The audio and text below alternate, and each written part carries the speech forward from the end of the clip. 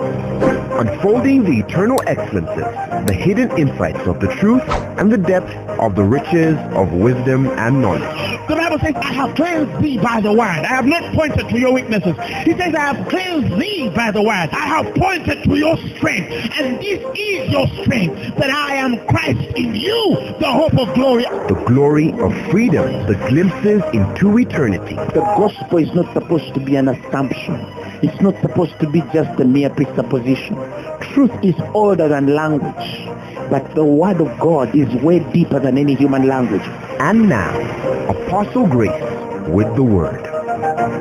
Today I wanted to carry our teaching from Matthew, the 14th chapter, the 23rd verse.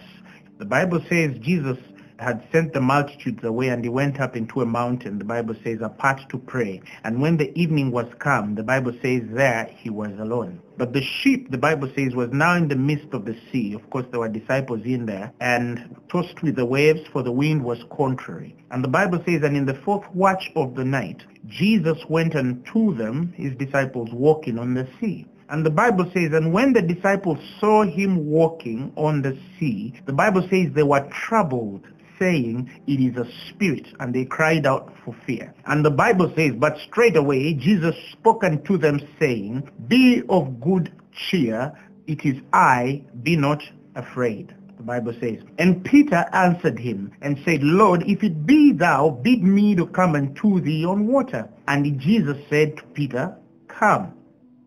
When Peter was come down out of the ship, he walked on the water to go to Jesus. But when he saw the wind boisterous, he was afraid, and beginning to sink, the Bible says he cried out, saying, Lord, save me. And immediately Jesus stretched forth his hand and caught him and said unto him, O thou of little faith, wherefore didst thou doubt? And the Bible says, and when they were coming to the ship, the Bible says the wind ceased.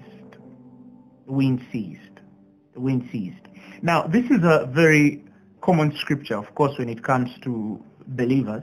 For those of us who have been in the faith for quite some time, you've heard the story of Peter. And there are many, of course, revelations around this experience. And some have taught on Peter walking on water, the power to walk on water, which is a revelation. Some have spoken of his sinking, which is also a revelation. There's many aspects you could look at when you're looking at this particular story. I have in the past actually preached a sermon in this very scripture, although today I'm going to take another look again on that context to show us something so beautiful, to show us something so revealing about this mystery of faith, because the Bible says without faith it is impossible to please God. It is impossible to please God. Without faith, it's impossible to please God. But many of us do not, for a moment, understand how does this faith work? How do we make our faith work? You know, when we're talking about the armor of God, faith is a shield, all right?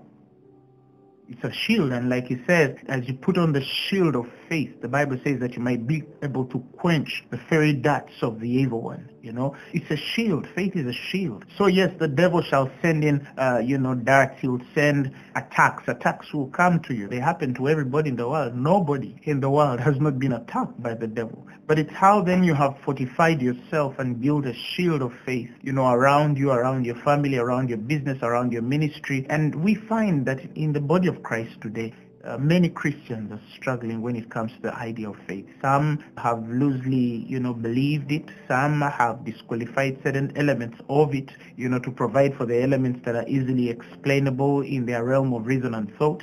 Some, it's just an idea, Some, it's a confusing one. How do we build our faith? How do we build this shield that indeed when the darts of the evil one come fairy to us, we have a way, to quench them. We have a way, to guard, to protect, because when you learn how to function in faith, it means you'll keep your body, you'll keep your life, you'll keep your marriage, you'll keep your business, you'll keep your career, you'll keep your children, you'll keep your ministry. Everything that touches you, is kept. Okay? So in this instance, we see Jesus has gone into a mountain to pray, the disciples go into a ship, And, that night the winds come, boisterous, and the ship is tossed to and fro. The winds are much. And of course, it was in the 4th hour, which is probably about 3 a.m., 4 a.m., about that time of the night. And then the disciples are afraid, what are we going to do? They are troubled in their spirits. But then Jesus appears to them walking on water. The scripture says they're scared. Is this a ghost or something, And they say, no, I'm the one. And so Peter is like, Lord, if it be thee, bid me to come. And Jesus tells Peter, come. And on the word come, Peter receives the power, but the waters as well, uphold this man. And then he starts walking on water, And the Bible says, and when he started to walk on water, he saw the winds boisterous. The Amplified says he perceived, and felt the strong wind. All right? He perceived and felt the strong wind. He perceived and felt the strong wind. He saw with his physical eyes. He observed with the eyes of the flesh. The Greek would say he observed with the eye of the flesh, and then he saw the winds were boisterous and, everything was shaking. And when he sees how strong the wind is and how the waves and torrents are shaking and moving, the Bible says he started to sink. And of course, people say, when he looked at the winds, he began to sink. Yes, that's a general thought and understanding. Of course, I believe all of us understand that. But I wanted to touch the whole idea around the wind, because what we ignore, most importantly, in this text tonight, is the Bible says when Jesus reaches out his hand to get a hold of Peter, he tells him, from whence did thou doubt? Okay? And immediately he stretched forth his hands and caught him, and both of them walk into the ship. And when they go to the ship, the Bible says the wind ceased immediately. The moment Jesus carries Peter and puts him on the boat, the Bible says the wind ceased. That's why I really want to throw emphasis on the 32nd verse. What time did this wind begin? When the waves started being tossed to and fro. All right? And before Jesus comes on the scene, what were the disciples thinking when the winds were tossing to and fro? When Jesus tells Peter, come, and Peter walks on water, and then Peter looks, at these winds with his physical eye, he perceives and felt the wind in the physical senses. So when the Bible says when he saw the winds, the connotation there is a physical sense. When his physical senses perceived that this is actually wind, and he could feel the wind, the strong wind, the Bible says he began to sink. And Jesus asked him, from where did you doubt? And they walked to the ship, and the wind ceases, meaning this wind was deliberate. The scriptures don't tell us that Jesus commanded that wind to cease. In this instance, the wind ceased. Jesus did not command it to cease. It's not written anywhere that Jesus commanded the sea to come down. No, the wind just ceased, stopped operation. Okay, so of course you'll ask, if this Jesus would calm the sea, by a word, we've had experiences before in scripture. If I'll open for you in Mark chapter 4 verses 37, it gives us of a time where a great storm of wind arises and the waves were beating into the ship, and so it was now full, and he was in the hinder part of the ship. Jesus was under there, asleep on a pillow. And the Bible tells us, and when they awake him, they say unto him, Master, carest thou not that we perish? And the Bible says, and he arose and rebuked the wind and said unto the sea, Peace, be still. And the wind ceased, and there was a great calm. And the Bible says, and he said unto them, why are you so fearful? And the Bible says, how is it that you have no faith? And the Bible says, he said unto them, why are you so fearful? And they feared exceedingly. The Bible says, and said to one another, what manner of man is this, that even the wind and the sea obey him? He had the power to seize the wind. He had the power to command the wind to be still, and the sea would be still immediately. So the wind has begun. Why in this event of Peter did he not walk on the water, make the wind cease?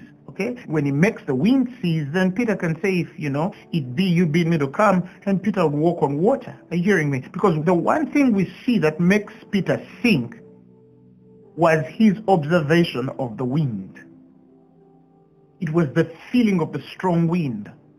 When he saw the winds boisterous, when his physical eye perceived it, and he could feel it, when his senses were activated toward the wind, he began to sink. So, what if the water was calm? Maybe, just maybe, Peter would have walked to our master and back without a problem, because, as we see, by the time Peter starts to sink, he had already walked certain steps on water, actually. He had started walking on water. The Bible says he walked on the water to go to Jesus.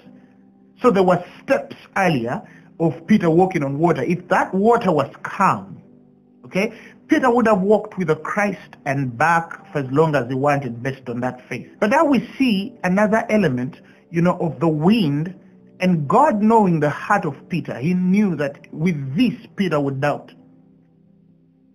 And so the wind is activated. Okay, God let the wind be. He let the wind be. All right? And now we see that Jesus does not rebuke the wind, but he walks through this man to save him. From whence did thou doubt? At what point did your faith give up? Okay? And the moment they get to the ship, the wind ceases. The wind ceases. The wind ceases. Now, some people have not understood what it means for our faith to be tried. The trial of your faith. What it means for our faith to be tried. Now, when we go to Scripture, the Bible says in 1 Peter chapter 1 verses 6, if you will read from the Amplified Version, he says, you should be exceedingly glad on this, the Bible says, account. Though now for a little while you may be distressed, he says, by trials and suffer temptations. The Bible says, so that the genuineness of your faith may be tested. The genuineness of your faith may be tested. Your faith, the Bible says, which is infinitely more precious than the perishable gold, the Bible says, which is tested and purified by fire. The Bible says, this proving, the Bible says, of your faith is intended to redound to your praise and glory and honor when Jesus Christ the Messiah, the Bible says, the anointed one, is revealed. Okay? Now, I want to talk about the trial of our faith. The trial of our faith. Now, we're not talking about the man who is ready to believe God to walk on water.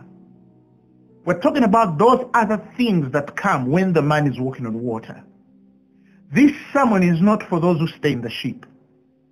What I'm preaching tonight is not for people who even fear to walk on water, who even fear to take God at his word and say, if you be the Son of God, bid me to come. I'm talking about some of you who are watching me right now, listening in, who have tried to exercise faith in a particular area and have achieved a certain success, which would, equal to these few steps that Peter walks on water before his faith is tried by the winds.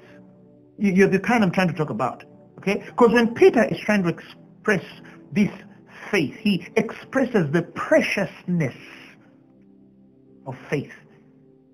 Faith is a very precious element. It's a very precious life toward God. The Bible speaks also in Peter somewhere, it speaks of how we have obtained like precious faith. Like precious faith. The word there for precious is esteemed. The word there for precious is honored. Okay? God honors faith.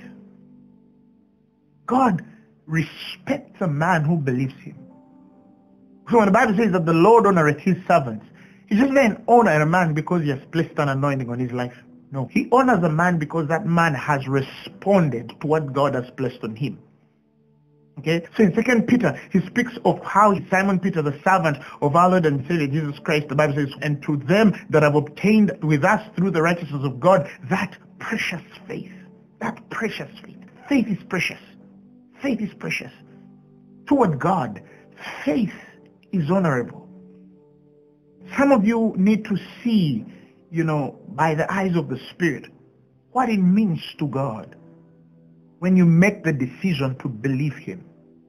Okay? Now, some stay in the boat. No, they don't want to risk praying for the sick. What if the sick don't get healed? They don't want to risk laying hands on the blind. What if the blind don't see? They don't want to risk doing those multi-billion-dollar businesses, What if this doesn't work? They don't want to risk. They want to believe, in the boat. They want to stay safe in the boat, and sometimes whatever is staying them in the boat is actually fear. All right? And then you have a group of people who are ready to move, who are ready to walk on water, who are ready, to work out, their faith, who are ready to risk and say, God, I know television stations are watching me across the world, but your word has said that if you lay hands on the sick, they shall be healed. And that man walks to a man of a wheelchair, or he walks to a blind man, or he sends out his faith in the word in the air, and God honors that. I tell people, faith is precious. Faith is not just that one thing God has put there for you to try when you're in trouble, and then, every time a person believes, your Father in heaven is like, wow, I honor that. I honor that. So our faith is honored by God. So when the Bible says that he honors his servants, the part of us that he honors is the part that we are ready to put our trust and lean our entire personality on him.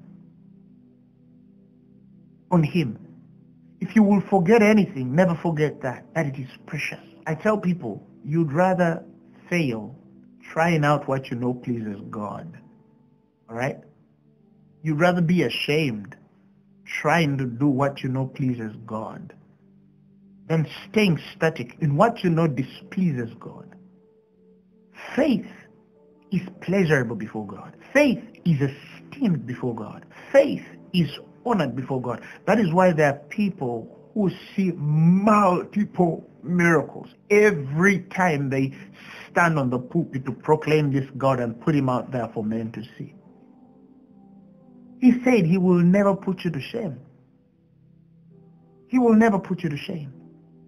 It is not the way of God to see us to shame. So if you say, oh, but I tried and things did not work, thank you, at least you took that 2-3 steps outside the boat.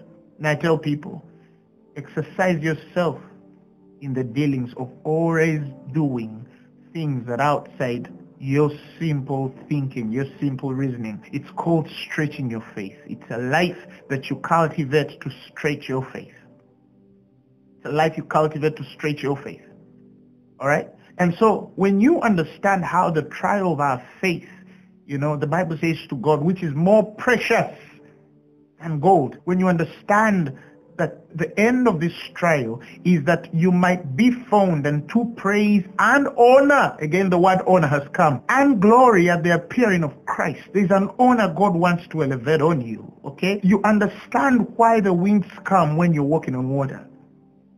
You learn to explain to anybody else around you why there are winds when you're walking on water. I'm talking of those moments when you are living in a miracle moment, but something seems to be setting itself against the course of what you are at that particular point activated into the faith to do, and you are actually on the run already. Again, I repeat, I'm not talking about people who are in the boat, who stay in the ship. I wish one disciple turned to Jesus and said, me too. He would tell him, come also. Me too. He would tell them all come, But there are some, even when they see Peter making the first 2 steps before he observes the wind, they're still observing to see whether this man is sinking. There are people who just live to observe men of faith working. They just live to observe men of faith working. All right? And their mind is, what if it fails? Or it could fail. All right? And what if Peter had walked 7 steps and sunk? There are certain men in that boat who would be teaching on the wisdom of how not to go out, when your faith is not fully loaded. And I understand that wisdom. I respect it to a certain extent. Are you hearing me? But toward God, it was more honorable for a man to make 7 right steps in faith than the man who stays on the boat. That is why, because of that honor, he would not let this man sink, even in the midst of his unbelief. God is saying, if you try out this and start walking those steps, the honor he attributes to you, the glory that is attributed to you for having made that first step out of the boat. Are you hearing me? There is no way the Son of God would let you sink when you say, help me. I'm stuck here, but I've made the progress. I've made the 5 steps. Lord, look at this. Help me. His hand will always reach out, because there is no way the story would end in you sinking when you've made 7, 8 steps and your hand was still reaching out for help toward him. Unless you say, I'm sinking, but I don't need your help. That's another thing. Now, the wisdom would be, again, if we're teaching rightly, that when you make those steps and you feel like you're sinking, ask for help toward God. That's more reasonable. But I don't like the wisdom that teaches men to stay in the boat because you could only make 7 steps on the water. Why? Because if you've made those 7 steps, there is a hand that is ready to help you to make your 8th and 9th and 10th. What people don't know is after that, when Jesus reaches out to Peter, what happens? Obviously, they have to make it back to the ship, but on water. Hello? The progress still continues for the man who is ready. Okay? So I've seen in life that when we are ready to walk out and we have left the boat and we've made those 5, 6 steps, all right? Winds will come. Okay? Winds will come.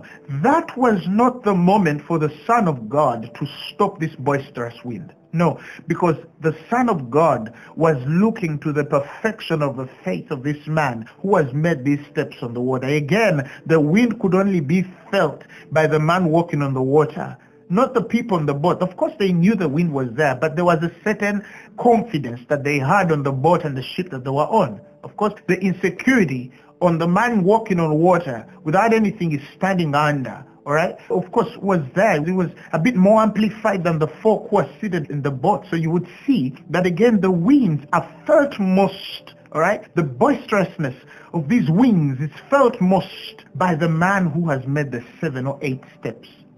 And people, carnal Christians, observe that and they start, you see, we knew he was not going to make it. What did you know?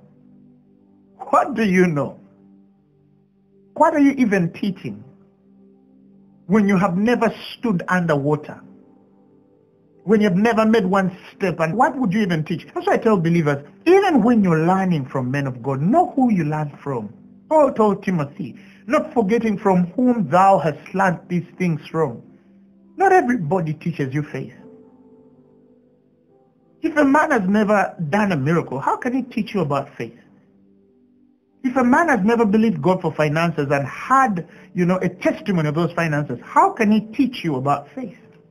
How can he teach you about faith in finances? It's not possible. It's just not possible. It's just not possible. So sometimes again we have to assess who really teaches us. Who really teaches us? Paul says, I will not speak of the things save which Christ has wrought by me or in me, that I might make the Gentiles obedient both in word and deed. All right? We have a bunch of believers who have, cultivated a life of sitting on the boat and, criticizing those who are making a step. Those who are making a step of the ship. They're making a step of faith. But I tell you something, if you are one of those observers, leave that camp. Get out of that mentality of scorning at those who have chosen to believe God. Because whether you want it or not, they are actually trying to please God with their works. Of course, they know, He's pleased with them through the sacrifice of Christ. Of course, we all know God is pleased in us through the sacrifice of Christ. All right? But there's that place where you want to please with your works, all right? Or faith, right? Or faith, the works of faith. I'm not talking about works and to faith. I'm talking about the works of faith, all right? Those which James says faith without works is dead, all right? Faith without works is dead. It is dead. All right? It's because we have a group of folk who, when they get into the faith, they don't know how to reconcile faith and grace. They don't know how to balance faith and grace. They stay very passive in affairs where they're supposed to be acting out in the way of the Spirit, in the name of, no, if I'm under grace, I just need to rest. And some of those things God is saying you have to take a step of faith, because every step of faith, then comes grace. Right? Then comes grace. Grace is available where faith is. And faith is available where grace is. You see, those two should never be confused. And that's why I tell people the New Testament church should not struggle to balance grace and the law. No, it should be teaching on the balance of faith and grace, the action that comes in the rest.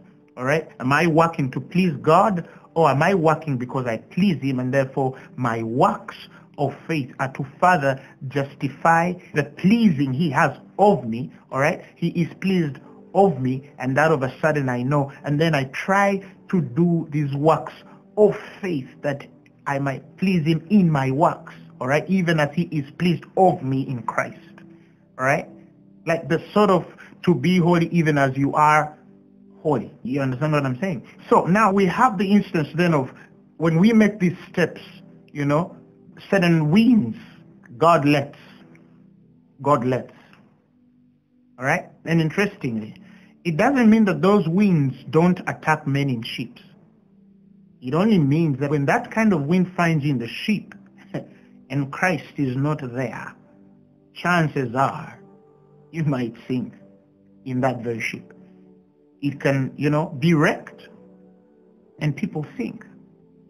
You understand what I'm saying? So the winds were attacking both the people in the sheep and the man walking on the water, although it was most perceived and felt by the man walking on water. And God let that wind, because He will let certain winds come when you make a certain step on the water. It doesn't mean that those winds do not come to people on the ship. It only means that when they are on the ship, they sometimes look at the defense of that ship. They put their trust in something else except God. But when you are walking on water, you realize you have no sheep around you. So again, it just delves you more into deeper trust for the Lord than the sheep that you're seated on. And that's a very good place to be if your faith should be perfected. So He has spoken about the trial of our faith.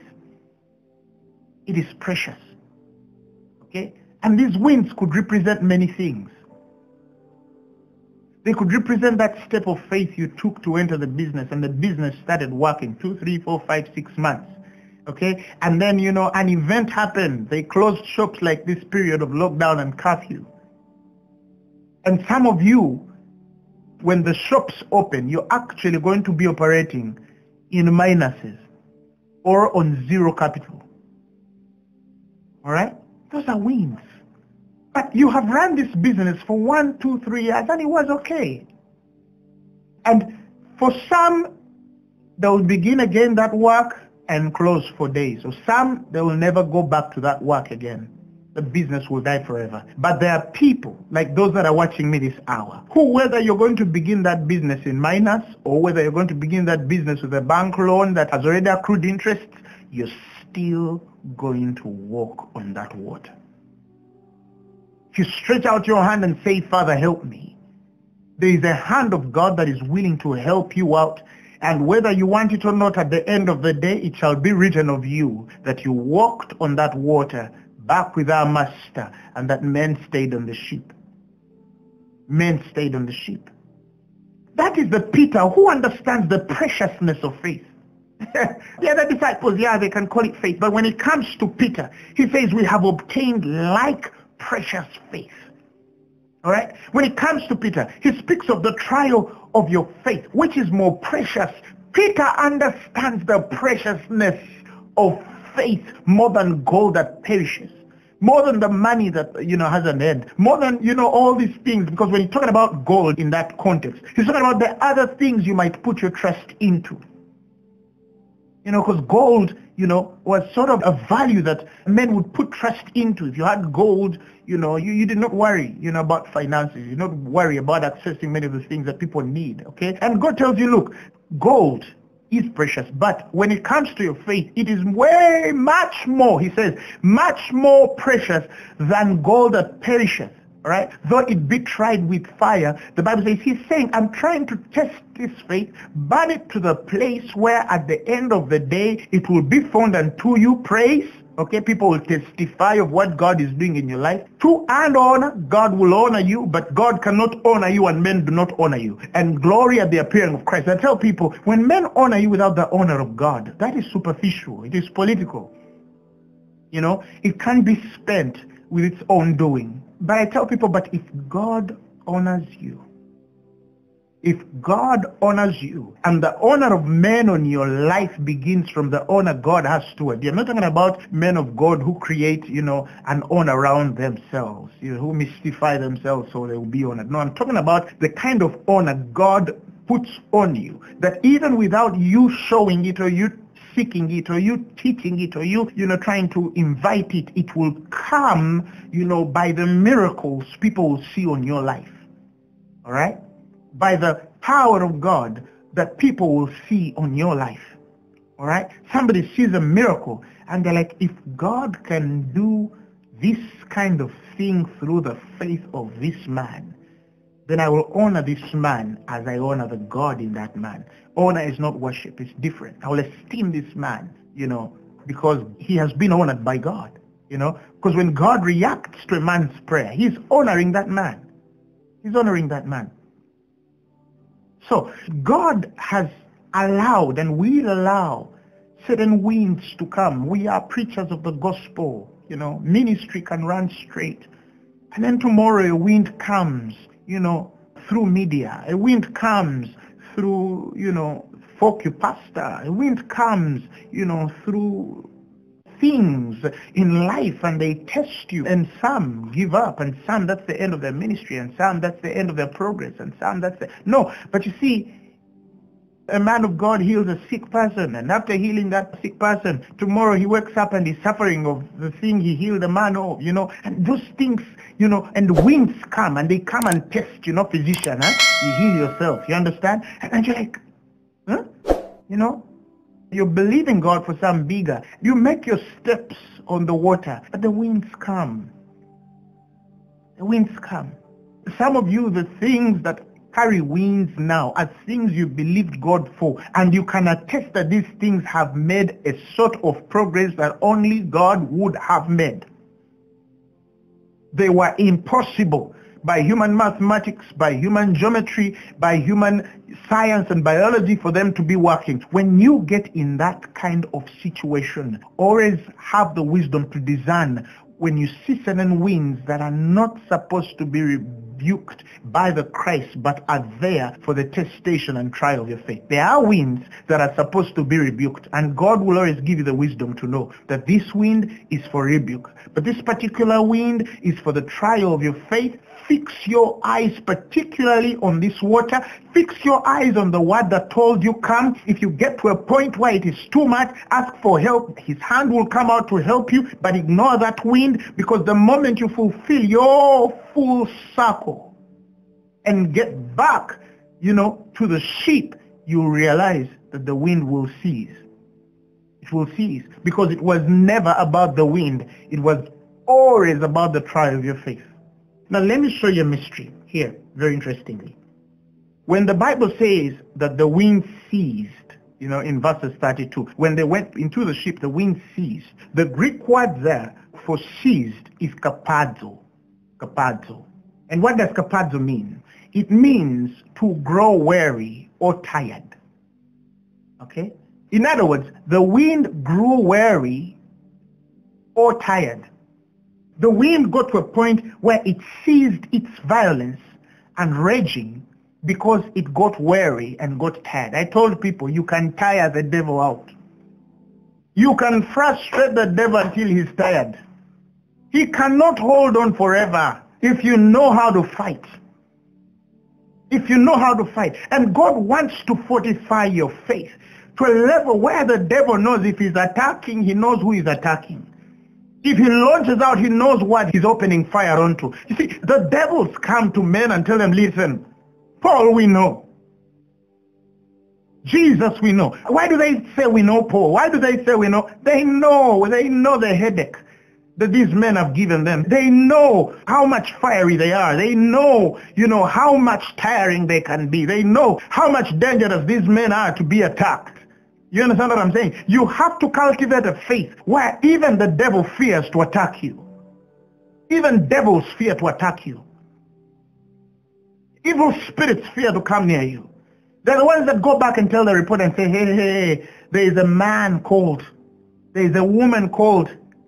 And so when those conversations start moving, in the Hades, in hell, they start to hear rumors. Even those that have not attacked start saying, this demon was telling us of some fellow in Uganda called Lubega Grace, or your name, you can put your name, or certain woman X in Mexico or Dubai or Ghana or France or Malaysia. You see, you have to get to a point, where you know how to cultivate a life of it. And that's what God is trying to do. I allow these winds, all right, to help you carry through these things to get to a point where even when the winds come, even when you can perceive and feel the pain, okay, you know how to still stay walking afloat. If you learn to do that, the Bible says the moment you carry your course through for that season, the Bible says the wind will cease.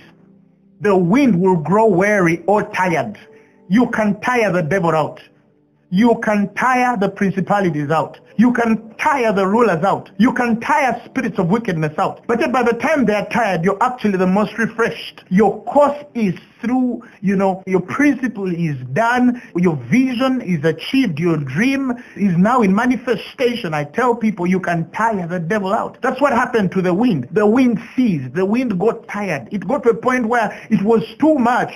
Are you hearing me? It got to a point where it says, I think this is not something I can handle. I tell people whatsoever can come your way, if the Lord has seen it come and he has let it come, you must understand that there is an ability in you innately to defeat it. It doesn't matter how bad it is. Maybe it has come to you because you can handle it. He says, no temptation that has befallen us save that which is common unto man.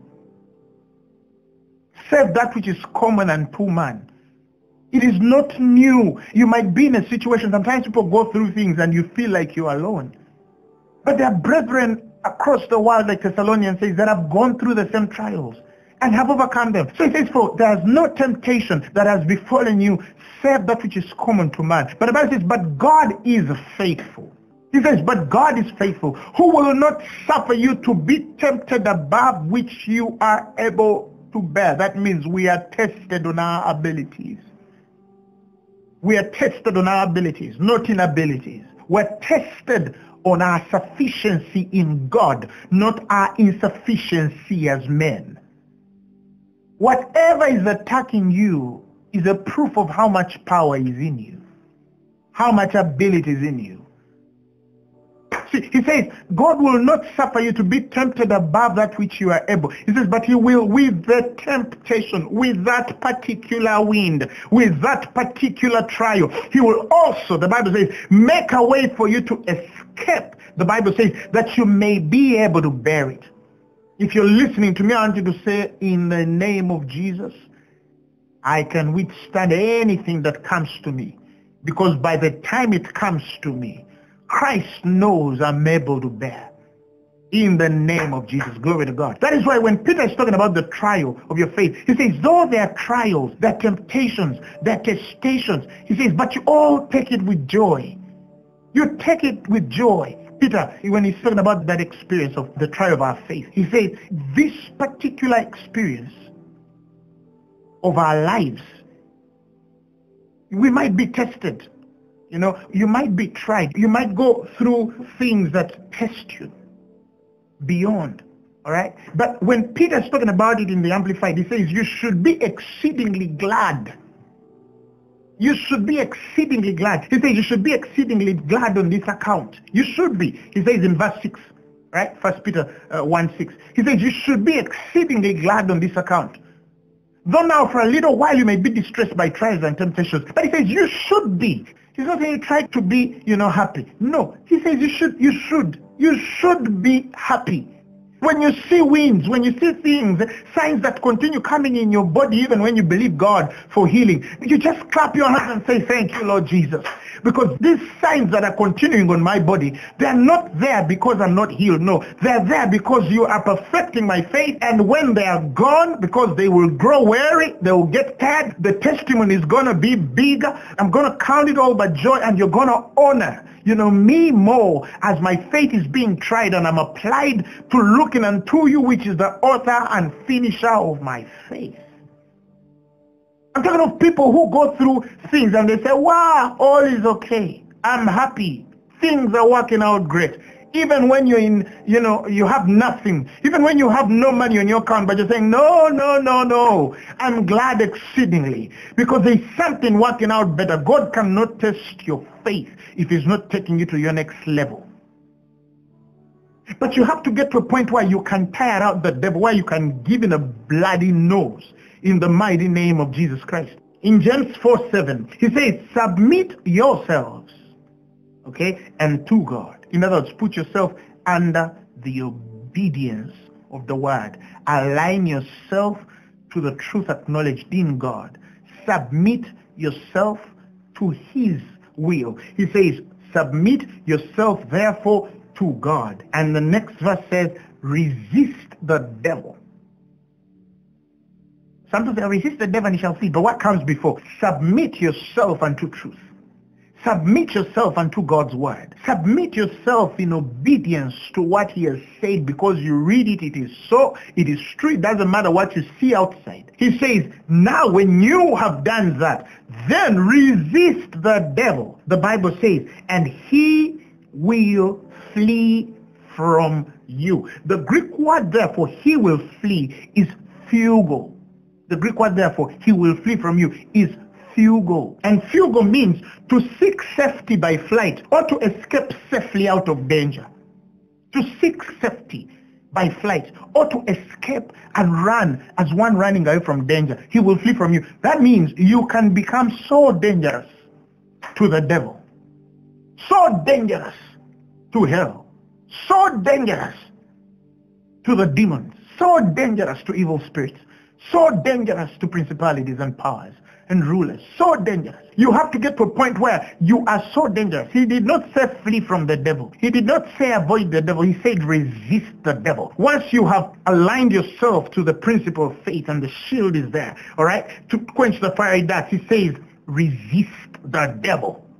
And he says when you resist the devil, the Bible says he will flee from you as one running away in flight for safety or running to escape danger. Glory to God. To escape danger. To escape danger. So, who is dangerous? I hear believers who say, oh, the devil is dangerous. Listen. You are dangerous.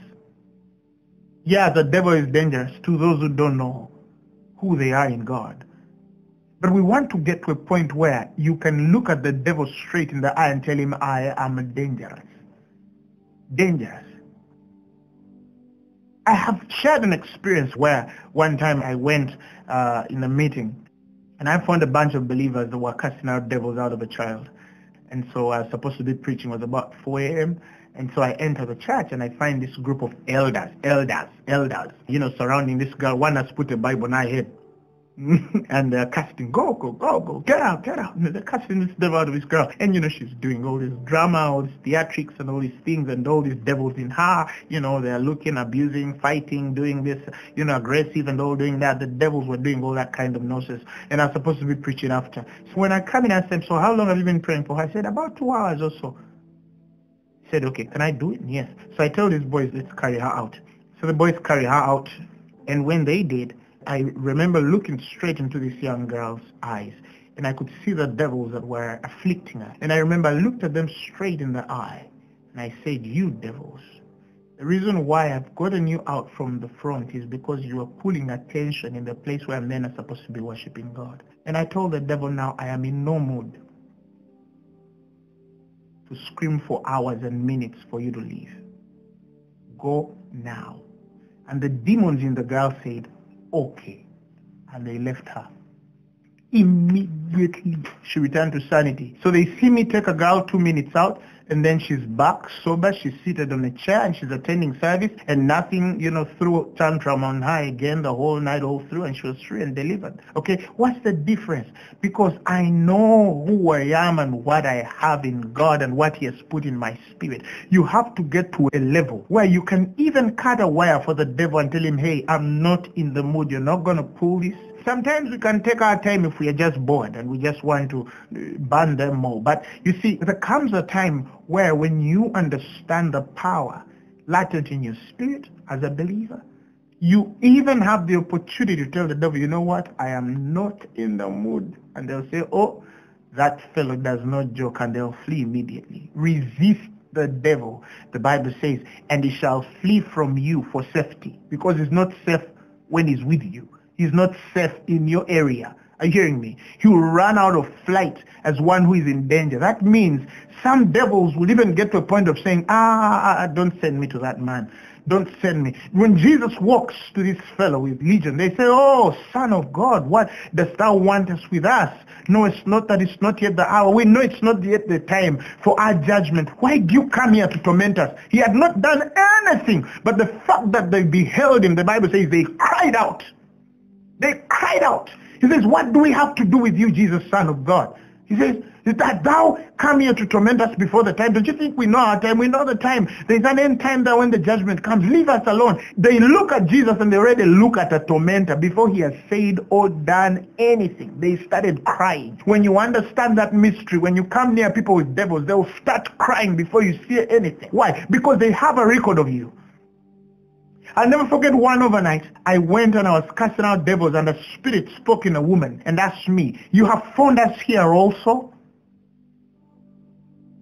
Okay, they spoke in the local language, Luganda, and said, even here, you have found us here also? I said, hey, why did I first meet you? You know, it was so funny. It was so funny. Meaning these devils, I think I'd met them somewhere in a certain individual, probably. And this was the second time now I find them in another house. And now they're disturbed that I chased them out of one house, an individual, and I found them in the demons that are walking in the world. They're just looking for a place to rest. They find the place they were built out of and it's fortified with the word. You know, they go look for another place. They're moving in dry places looking for a place to rest. And now they sit on some other people. So I met a spirit that explained that by history we had met before and had cast it out. So he says, you've also met me here also, you know.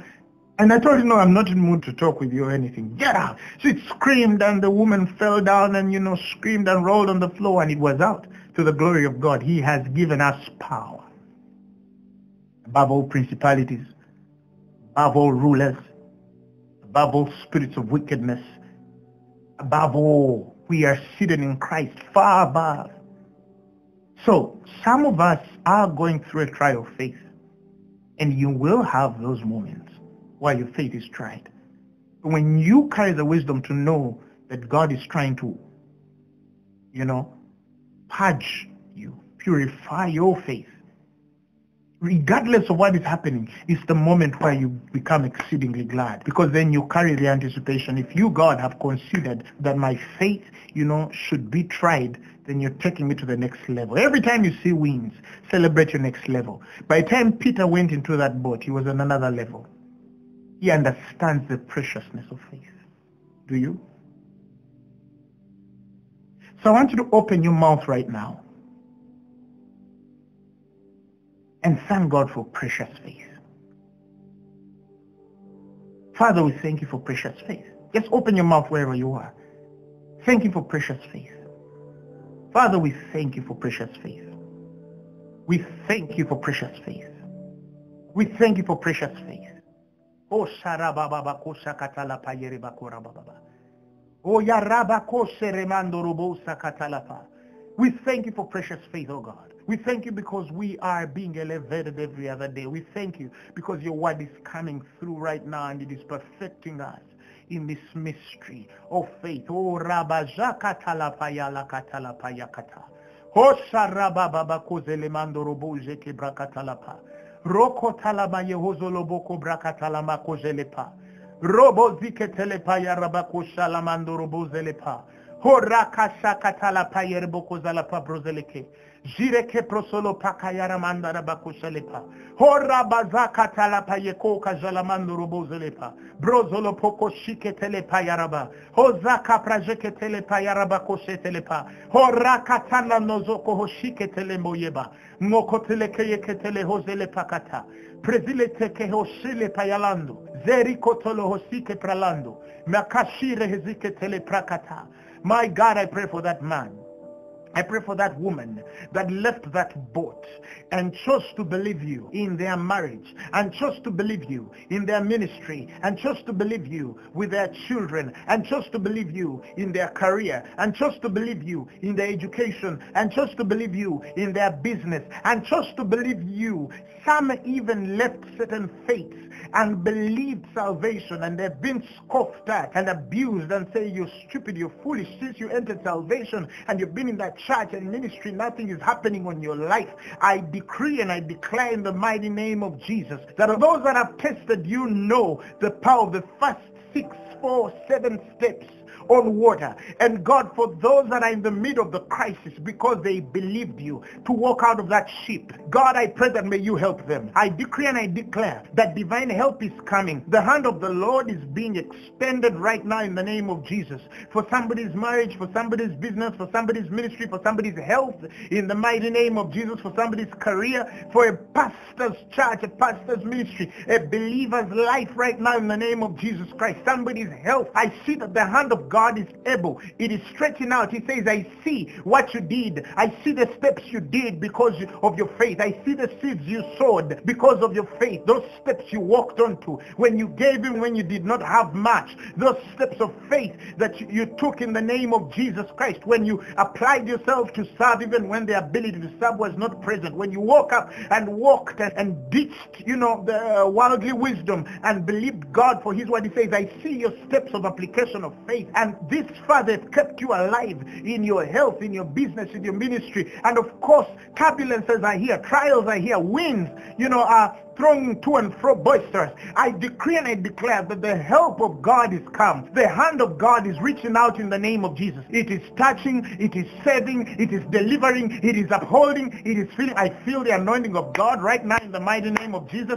I see the anointing that makes the impossible possible. I see the anointing that raises valleys and flattens mountains. I see the anointing that will help men vault through high fences. I see the anointing in the mighty name of Jesus that will make you walk through troops. I see the anointing that settles. I see the anointing that satisfies. I see the anointing that heals. I see the anointing that sets free. I see the anointing that delivers. I see the anointing of miracles, signs, and wonders. I see the anointing in the mighty name of Jesus of double, of triple, of quadruple, of 100-fold in the name of Jesus Christ. I see the anointing of multiplication. I see the anointing of increase. I see the anointing of glory. I see the anointing of favor. It is resting in your life. It's resting in your family. It's resting on your business. It's resting in your career. It's resting on your ministry in the mighty name of Jesus Christ. It's resting on your vision. It's resting on your dreams. It's resting on your affairs, the affairs of your life. It's resting on your household in the mighty name of Jesus. It's resting on your children in the name of Jesus. It's resting on your spouse, your husband, your wife. It's resting in the mighty name of Jesus. It's resting in the mighty name of Jesus. I see the power of restoration. I see God restore things that were impossible to restore. I see the hand of God reaching out to remembrance. Some of you, you're getting your jobs back. Some of you in this very period, you're going to be called with a better offer. You're going to be called with a better job. You're going to be called with a better deal. You're going to be called in the name of Jesus Christ with a better story in the mighty name of Jesus. Greater news is coming for you this year than you have ever before. Like God spoke that this is a year of restoration. It is a year where God is going to redeem things. We decree and we declare that may your stuff be redeemed. May things touching you be redeemed. May your ministries be redeemed. May your homes be redeemed. May your children be redeemed. May your health be redeemed, even as you are redeemed in Christ by the Spirit. I decree and I declare that great things await you. I see God reconstruct, rebuild, restore, realign, resuscitate, rejuvenate. I declare and I declare that great things come your way and there's nothing the devil can do. I thank God that you are resisting. I thank God that the devil is fleeing away from you because you've become a danger. I thank God that the devil has grown weary and tired of attacking. I decree and I declare in the name of Jesus that you're entering a season where the devil's things are going to flee. The evil stuff is going to flee far away from you as one running to safety away from you. In Jesus' mighty name we have prayed and believed. Amen. Healing has taken place. Cancer is healed. HIV is healed. COVID is healed. In Jesus' name. All manner of disease is healed. All manner of disease is healed. In the mighty name of Jesus. Receive your healing. I don't need to mention what. Just receive your healing. In Jesus' mighty name. Amen. And for those of you who have heard me and you feel, you say, I think I need that Jesus. Because it's one thing to be on the ship. It's one thing to be an unbeliever. Because if the winds come and you cannot call on God, what would you do?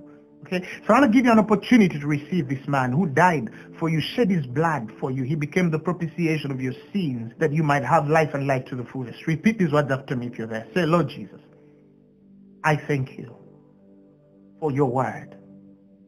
I thank you for the integrity of your story. Thank you because you died for my sins and was raised for my glory. And now tonight, I receive you as my Lord and Savior and born again. Amen. The message you have just heard was brought to you by Phaneroo Ministries International. For more information, contact us on telephone number 041-466-4291 or email us at phanerookampala@gmail.com. You can also find us on the web at www.phaneroo.org. Or better still, feel free to join us every Thursday for our weekly fellowship at UMA Multipurpose Hall from 5 p.m. to 8 p.m. You can also catch the live stream at livestream.com/Phaneroo. Phaneroo, make manifest.